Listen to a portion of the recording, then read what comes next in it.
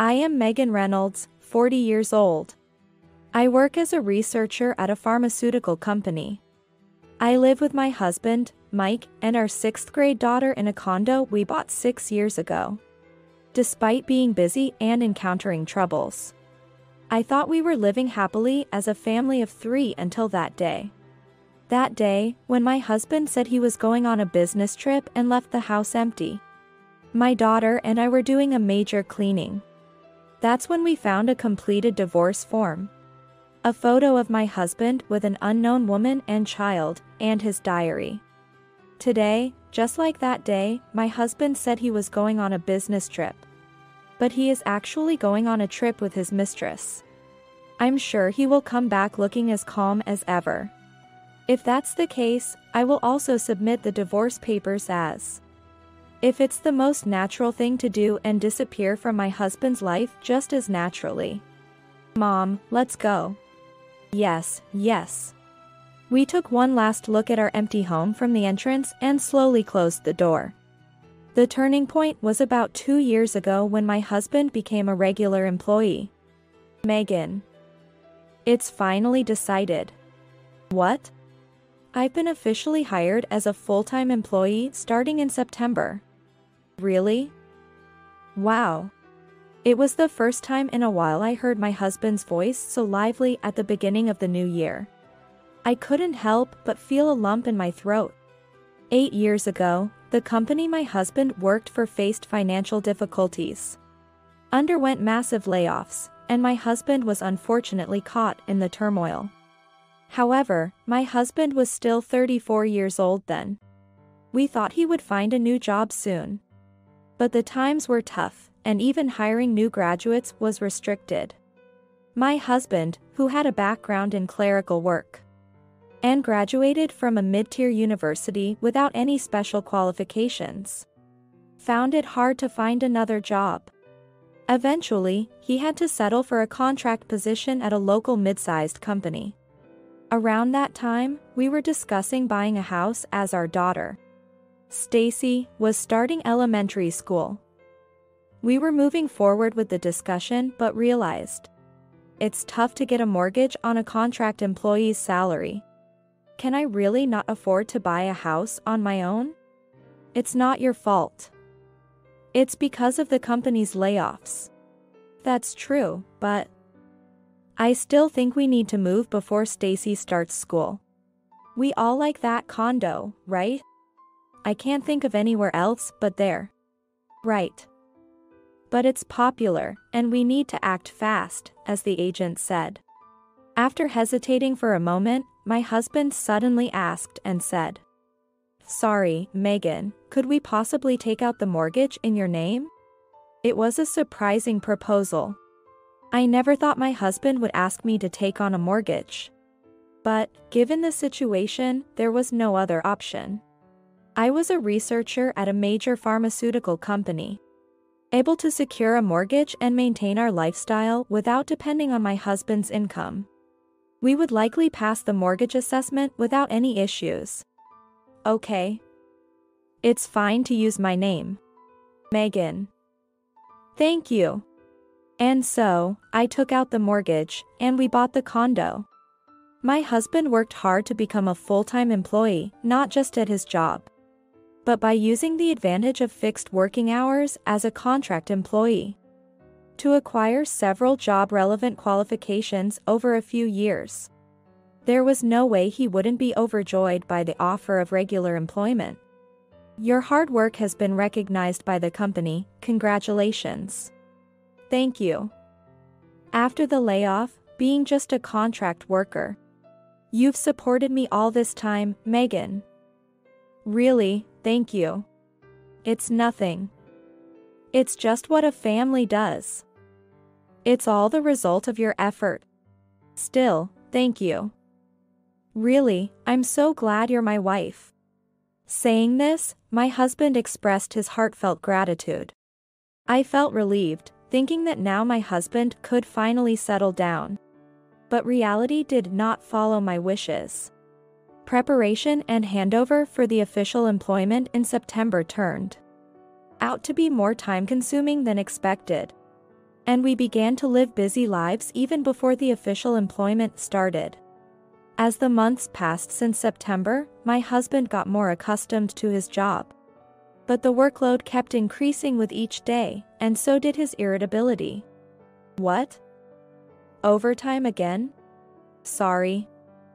I'm swamped with experiments for a new drug right now. Huh? I've become a full-time employee too, and I'm exhausted from the increased workload. I have to go on business trips all the time.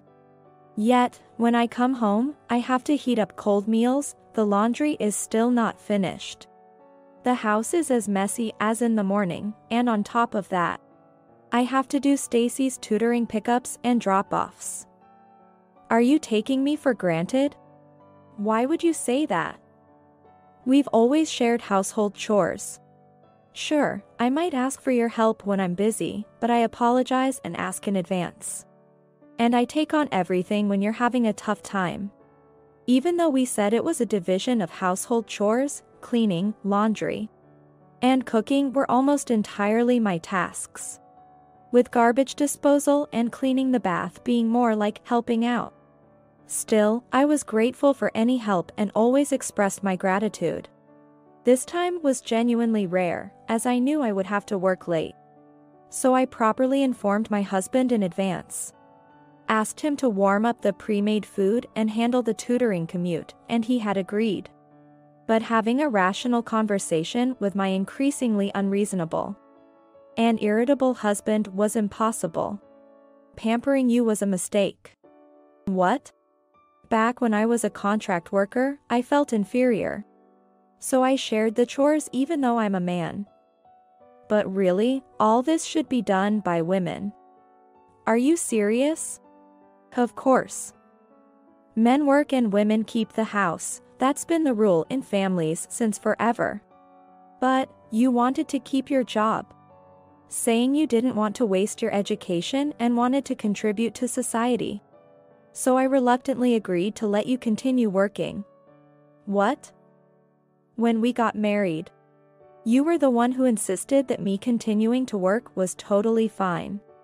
That was just a convenient lie. That's terrible. It's the same with kids. I actually wanted a second child. But you were too busy with work, so I gave up on that idea for you. That's not true. When we talked about it, you were the one who had been laid off. And you said we should wait because of that.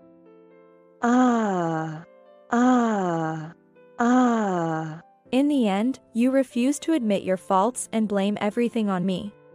Is it because you're smarter and think I'm stupid? What? Seriously uncool. Try to be a little humble for once. Support me.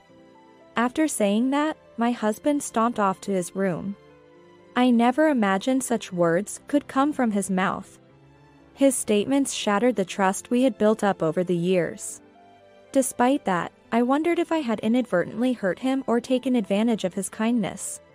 So I started sacrificing my sleep to finish household tasks to avoid burdening him further. However, around the same time, my husband began spending more time away from home, citing business trips and entertaining clients. And the occasions we saw each other at home drastically decreased. A year after our first major conflict, as the unresolved tension in our marriage became impossible to hide, Stacy voiced her concerns. Mom, are you okay? You look tired. Stacy, who always pays close attention, must have noticed the strained relationship between us. I felt terrible for involving her in our troubles. Seeing you care gives me strength. Thank you, I'm happy. Mom, if there's anything I can do to help, just let me know. What? I'm in 6th grade now. I love washing dishes, cleaning, and baking. So I want to do more cooking too. Daisy. I found a recipe for delicious beef stew on the computer. I'll make it for you next time, okay? Touched by my daughter's offer to help and her smiling face, I couldn't help but tear up and hugged her small body tightly, trying to hide my emotions. Mom, I really love you. Yeah, I love you too. So, how about we do some major cleaning today? Your summer break is almost over. And I think we should clean up the house before the second term starts. Can you help me? Yes. My room is piled up with school prints and workbooks. Oh, let's do Dad's room too. What? Do you know Dad's room is messy? After our confrontation, my husband started sleeping in the room he used as a study. That room, used only for sleeping, was cluttered carelessly. I knew better than to touch anything in there, as it would surely make him furious. So, I would vacuum the open spaces and air out the blanket. But I never touched anything that was lying around or opened anything. My cleanliness-loving daughter couldn't stand the idea of such a dirty room in our house, saying, if we have such a dirty room, the dirty air and dust will come out with Dad into our home. Well, she had a point. I couldn't agree more on that matter. But isn't it bad to touch things without permission? It's fine. I'll just say I cleaned up. Dad is soft on me, right? Indeed. Convinced by Stacy, we quietly stepped into my husband's room, which he had left a few days ago, saying he was going on a business trip. I can't believe he complains about your housework when he lives in a room like this. While picking up clothes and papers off the floor in disbelief, I hurriedly gathered clothes left on the blanket, sorted them for laundry or closet storage, aired out the comforter, vacuumed, and quickly finished cleaning my husband's room. Suddenly, I noticed Stacy standing in front of my husband's desk, staring intently at something. Stacy, what's wrong? Startled by my voice, she slowly turned around with an indescribably shadowed expression and began to speak in a low, angry tone that was hard to believe. Dad has a child with another woman. What? Hearing such a statement from my 6th grade daughter, I rushed to her side in a panic. What happened? Why would you say that? This. She handed me several photos and my husband's planner. Reluctantly taking them, I saw pictures of my husband with a young woman I didn't know. And he was holding a baby that was smiling brightly. I felt as if I had been struck on the head. At the same time, I felt like I found the answer to my husband's actions. What is this? I think it's Dad's girlfriend and their baby. Why? How can you say that? Because it's written here. Where? Here. She showed me a planner page marked with a family half-year birthday. This photo was tucked in this page. That page and others were filled with family plans and entries that looked like diary notes, detailing meticulously. This means the baby is theirs, right? Probably, yes. So, this woman is Dad's girlfriend, right? The words "Dad's girlfriend" uttered by Stacy pierced my heart. Holding back tears and biting my lip, I hugged Stacy and quickly scanned through the other pages, confirming what she had said. Everything Stacy said was true. What kind of words has he made my elementary school child say? And to leave such evidence in plain sight, without any attempt to hide it. Stacy, I'm sorry. I put down the planner and gently stroked Stacy's head with my hand. Why are you apologizing, Mom? Dad's the one who did something wrong. But I wonder if I had paid more attention to Dad, maybe I could have prevented you from getting hurt. That's not it. I'm sure you're hurt more than I am, Mom. I know. Dad yells when he's in a bad mood, and you, trying to reconcile with such a dad, work even harder for the family. Stacy. Thank you. I don't know if hurt is the right word. It's more like feeling betrayed, I guess. Aren't you angry? Of course, I'm angry because what Dad is doing is selfish. It hurts everyone. Not just Stacy and me, but also Dad, our grandparents, our friends, everyone around our family. That's why I can't forgive him. While saying this to Stacy, my own words dug deeper into my heart. It was as if, while we were here, my husband had been creating another family. It's unthinkable as a person. Mom, did you really have no clue? I noticed that Dad was acting strange. So, I thought something was up. But honestly, I never imagined it was this. Actually, I thought something was off too. What?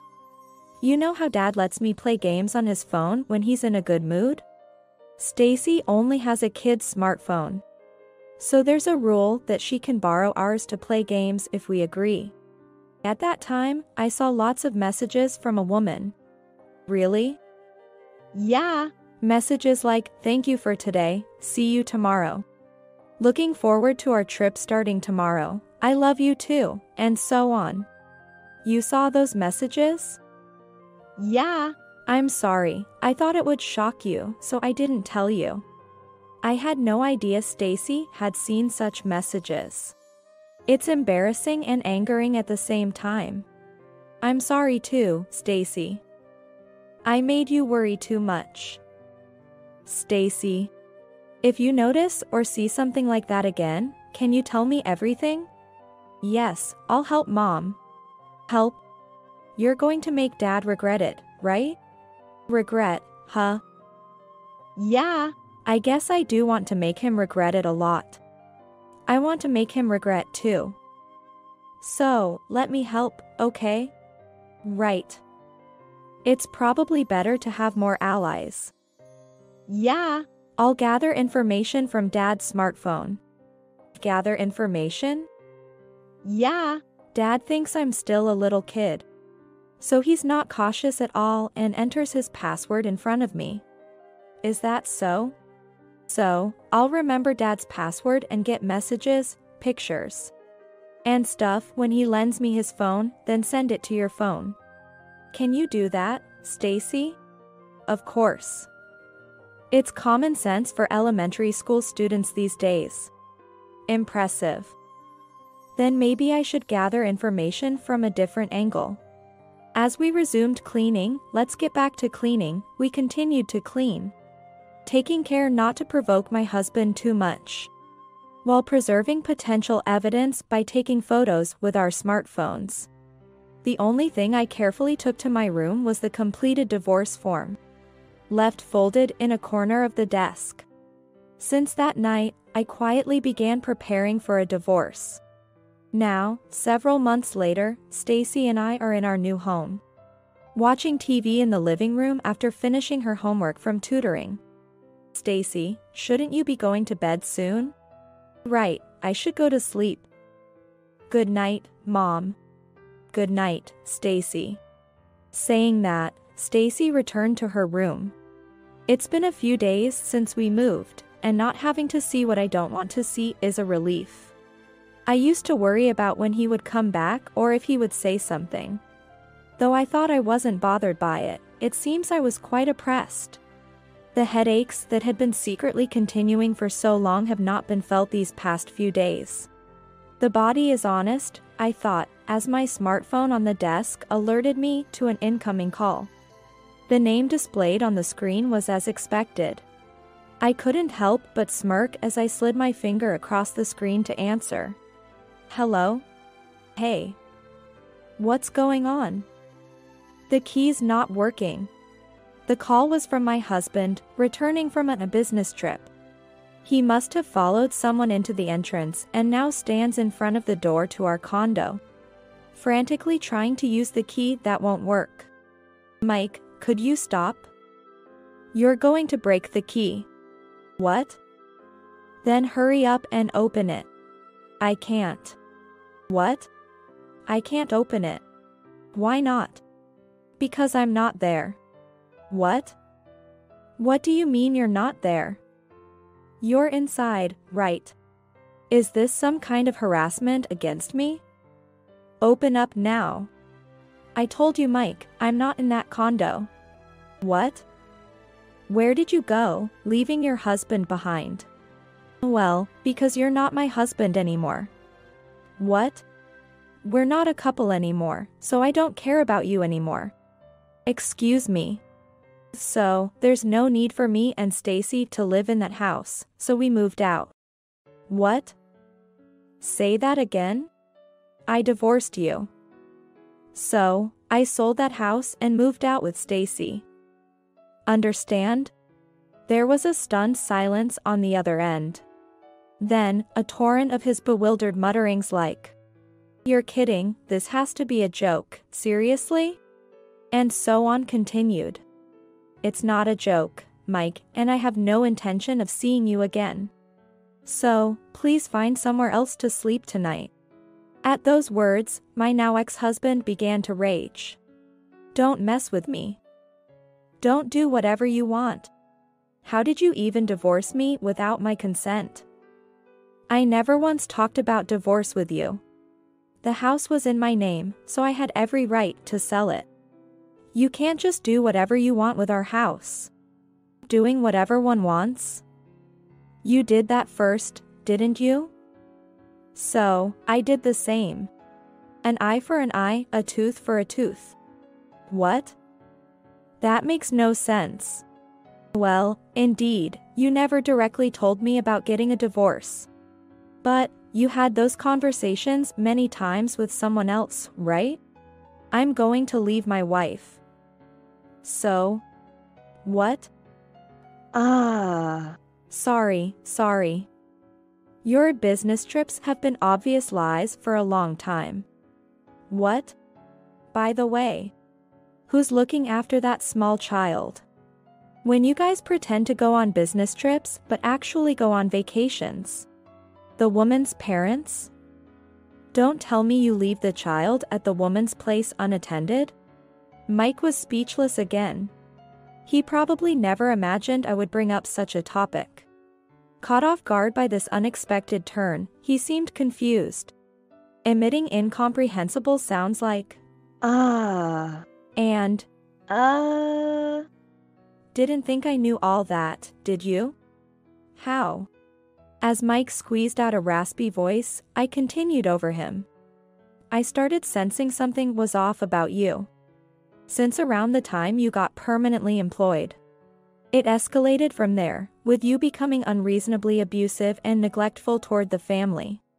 The decisive moment was when I found photos, a diary, and a completed divorce form while cleaning your room. What? You get it now, right? Why I divorced you, how I was able to do it. You knew I had another woman and a child. Yes, I knew everything. The diary meticulously recorded all the trips and overnights you had disguised as business trips. And there was even a completed divorce form on the desk, ready to finalize our separation. And it seems like you've been telling that woman you'd divorce me over Messenger. So, I gave you what you wanted. Happy now? Mike's ragged breathing came through the phone as he was thrown into further confusion. After doing all that, this man is now flustered. By the way, it was Stacy who first mentioned you might have a secret child. Huh? Stacy? Why? Because she was the first to find the photos and stuff you carelessly left around your room. What? I never imagined I'd hear the words secret child from Stacy. She figured it out as soon as she saw the photo and diary. You're kidding. Plus, Stacy had suspected you had another woman for a while. Huh? Why? Your smartphone. Smartphone? When she borrowed it from you to play games. She saw lots of messages popping up from another woman. Stuff like, "Thank you for today," and "I love you too." That's a lie. I haven't heard a word about this. Did you think she'd tell you honestly after seeing that? By 6th grade, girls understand what those kinds of messages mean. What? She's just a kid in 6th grade. How would she understand adult relationships? Huh. So you acknowledge it's adult relationships then? Ah.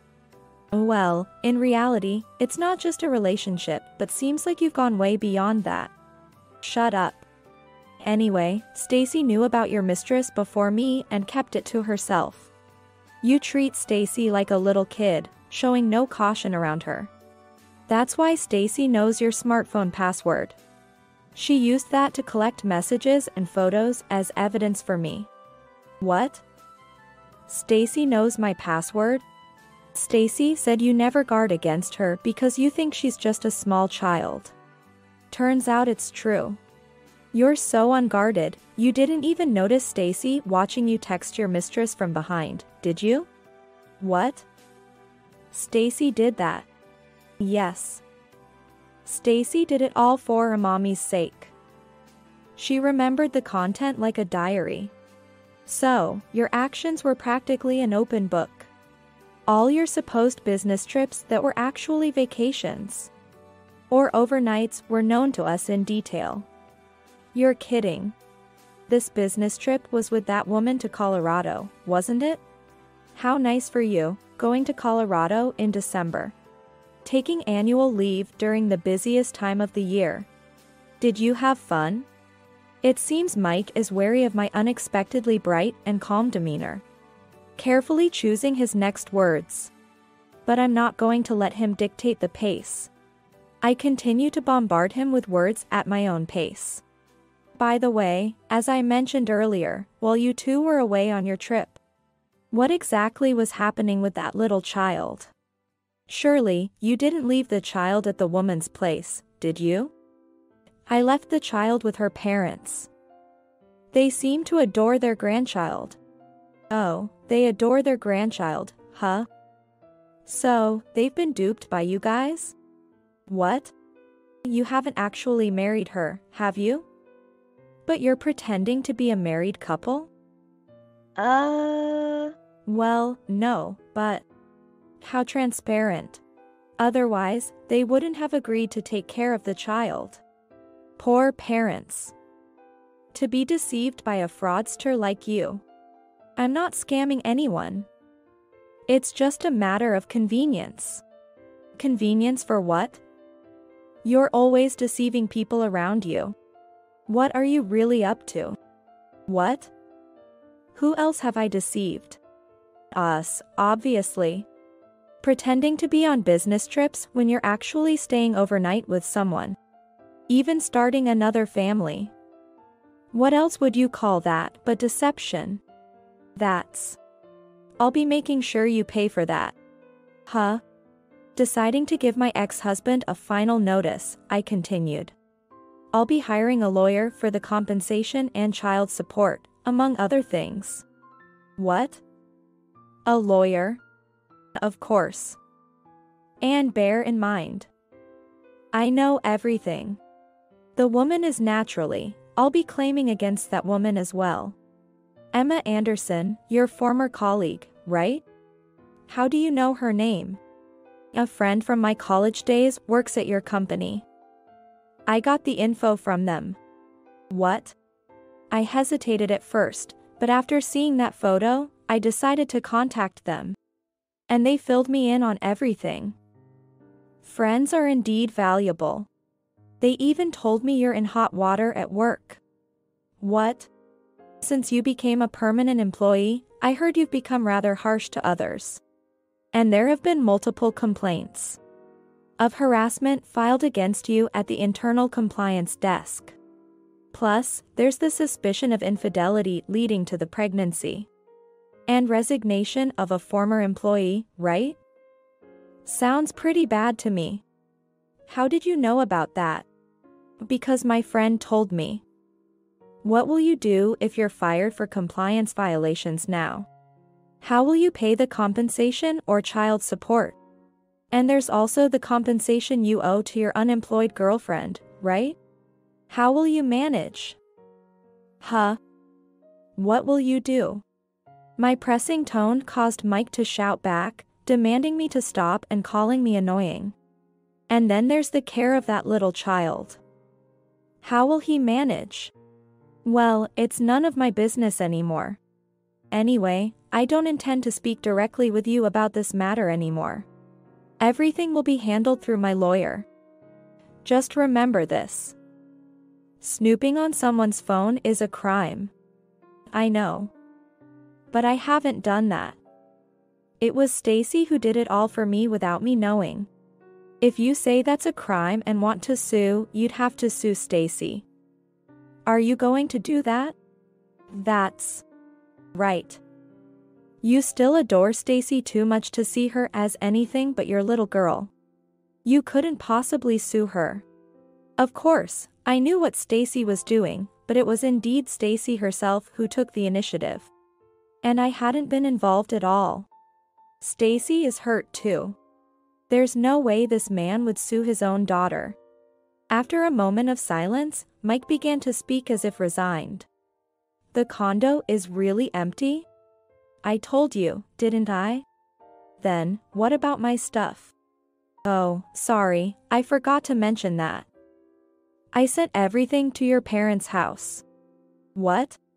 I properly informed your parents that I was sending the stuff and made my final farewell. But at first, we really weren't on the same page. It turns out, in their eyes, I had already married someone new after we supposedly divorced. I was taken aback to learn you even deceived your own parents. What? You told everything to my parents. Of course. Otherwise, how could I send your stuff to your family home? What have you done? Because they were clueless. At home, they thought we had divorced shortly after you became a full-time employee. That's... You brought that woman who's pregnant as your new wife. Unbelievable, right? But with her being pregnant, your parents had no choice but to accept her, right? Stacy had been saying she wanted to visit a grandma and grandpa multiple times. But you kept refusing because we were too busy. Turns out, it was because we were supposedly already divorced. Mike was at a loss for words as I rapidly explained. It was indeed a shock. I never expected to be informed by his parents that we had been divorced for over a year and a half. Of course, due to the setup of having a new wife. He had met that woman and her child multiple times, and faced with such an atrocious reality. His parents were deeply apologetic to Stacy and me. Your father said, that guy can come back. But he's disowned until he apologizes to Megan and Stacy. I won't acknowledge anything about him. Seriously? Mike's father is a traditional craftsman who, while kind to others, is very serious and hates dishonesty. It's utterly shameful and unfortunate that they had to apologize for the actions of their wayward adult son. However, wanting nothing more to do with these two lunatics, I decided to graciously accept the support offered by Mike's parents. So, your belongings have already been delivered to your family home. Please go back home as soon as possible and sincerely apologize to your parents. Then, you might want to think about what you'll do next with your woman and your future. Although I doubt your father will easily accept it. This is so annoying. Excuse me? The real annoyance is dealing with you. Or, don't involve us in your farce ever again. The lawyer will contact you and that woman, so don't try to escape or hide. Deal with it properly. While Mike was still making noise on the other end of the phone, I had no intention of speaking with this man anymore and wanted to cut ties as soon as possible. With that mindset, I tapped the screen to end the call and proceeded to block his contact. Months have passed since then, and today was Stacy's middle school entrance ceremony. Walking home in her new uniform, she looked happy beside me. How do you like your uniform? I absolutely love it. It really makes me feel like I'm part of the middle school now. Do you think you'll make a lot of friends? Yeah. The teachers seem nice, and the classmates are easy to talk to. I'm looking forward to school every day now. Stacy had actually taken the middle school entrance exams. It was something we had decided on as she approached her senior years in elementary school. And my insistence on resolving our divorce before her exams was for this reason. I wanted to settle everything before your middle school entrance exams. Discovering my ex-husband's wrongdoing during the summer break. I didn't want to crush Stacy's long-held dream. With that determination, I planned the timing for our confrontation and prepared for everything. But I'm sorry, Stacy. It wasn't exactly an environment conducive to a student preparing for exams back then, was it? Huh? Really? Because we were all over the place, and Stacy. You were doing things like a spy, weren't you? Sneaking a look at the smartphone? Yes. Well, it was actually more peaceful without him around. And regarding the smartphone, it was kind of like stress relief. Huh? That was a stress reliever for you? Of course. Exposing the secrets of such a terrible person with my own hands was nothing but thrilling and exciting. With a beaming smile, Stacy spoke terrifying words, and I whispered, "You must never do it again, okay?" I don't plan to, but if someone else comes along who hurts Mom, I can't promise I won't. Those strong yet gentle words resonated deeply within me. It's okay. For now, I just want to enjoy living with just Stacy and me. Actually, I'm fine with it being just the two of us forever. Me too, if it's just me and Mom, we're invincible. Having a fun new school life and living just with Mom, I'm totally satisfied. Stacy said this with a sparkle in her eyes. Today, having reached this day safely, I finally feel the same. By the way, Grandma keeps sending me a lot of messages. I wonder if she's still worried. Of course, she's worried. After such an event, she must be concerned about how her beloved granddaughter Stacy is doing. It's not Grandma's fault though. Parents are like that. They feel like it's their entire fault that their son did such a thing. They're probably shocked. I guess so. What he did was truly awful. After the divorce, Stacy stopped calling her father a dad. Though she keeps in touch with her grandmother. She doesn't seem to know anything about that person's whereabouts. Calling him that person might be her way of putting distance and protecting herself. Unsaid, but it's natural for Stacy's heart to be hurt. Yet, I can't erase that hurt or pretend it doesn't exist. All I can do is layer over it with happy and joyful things, with positives. Stacy, you said you wanted a present for entering school, right? Yeah. We talked about it. Should we add to the family? Huh? Family? Yes, family. Stacy, you said you wanted a kitten, right? We've moved to a pet-friendly apartment this time. So, we can increase our family, okay? What? Really? Are you serious, Mom? Yes. Whether it's a brother or a sister is fine. A friend of mine is taking care of little rescue kittens, and she says there are lots of cute ones. So she invited us to come and see. What? Really? Yes. Actually, the place where the rescue kittens are is close by. Do you want to go see them now? After a moment of surprise, Stacy's face lit up with a brilliant smile. Yes. Let's go. I want to go, and she began to excitedly hop around. Whether adopting a kitten can heal the wounds of losing a family and being hurt, I don't know. But I believe the positives will gradually stack up. Then, let's go. Yes. Children grow up fast. Stacy will change day by day in her new environment. I vow to watch over Stacy's growth, pouring abundant love into her. With that thought, I grasp the small, warm hand beside me tightly. We start our walk towards a new encounter.